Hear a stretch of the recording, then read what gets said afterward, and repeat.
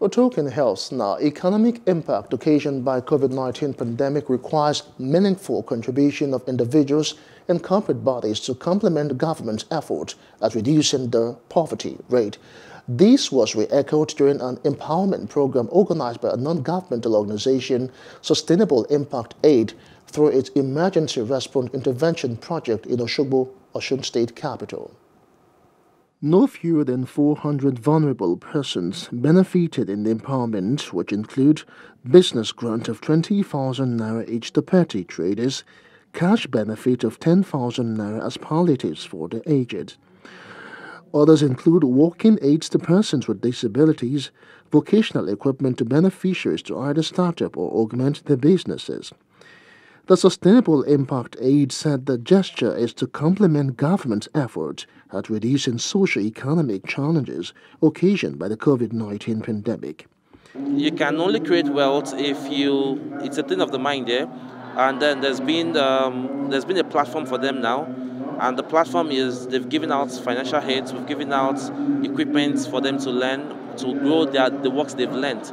I want to encourage them not to sell the machines, to use it to create wealth, make their savings from it, and eventually grow a proper business from it. Among the beneficiaries, there are also people with disabilities that are formally applied to benefit from the program. So we have those people with disabilities among the beneficiaries of our palliatives, business grants, and the vocational equipment. Osun State Commissioner for Women and Children Affairs was represented by a director in the ministry, Oluwatoyin Oyetola, lauded the organization for the gesture, which she says has the capacity to complement government's determination to keep poverty at bay. The beneficiaries promised to use the items received for the betterment of the social and economic status. Government cannot do it. Government has a lot of things to do.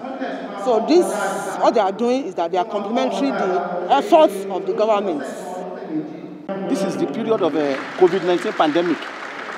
It's affect everybody globally, most especially we people with disability.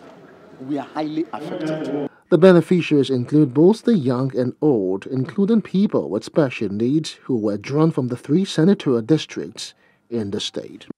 Hello, hope you enjoyed the news. Please do subscribe to our YouTube channel and don't forget to hit the notification button so you get notified about fresh news updates.